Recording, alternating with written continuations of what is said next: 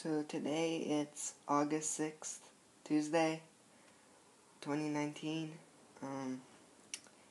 Right now Xbox is having trouble. I don't know what's happening, but their servers are down, and basically when you go to open a game, it'll show you a code 0x97e107df. Right now there's no way to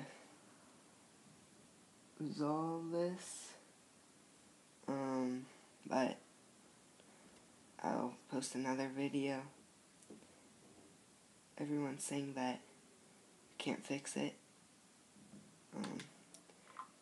Grand Theft Auto 5 isn't the only game. Also Mortal Kombat. Any game that you downloaded.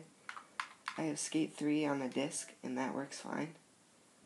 But any downloaded games are pretty much down right now. So guys, there's some videos on YouTube saying that you should delete your games and reinstall it. Don't do it, like this guy's saying.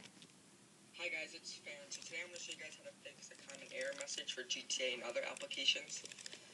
So you're going to go to GTA, and if you load it up and it pops up with this error code, I figured out how to fix it. So you're going to push on close. You're going to go to manage games and app. You're going to uninstall all. After uninstalling it, you're going to... Yeah, don't do that. Just did that on one of my games to test it. I have to buy it again.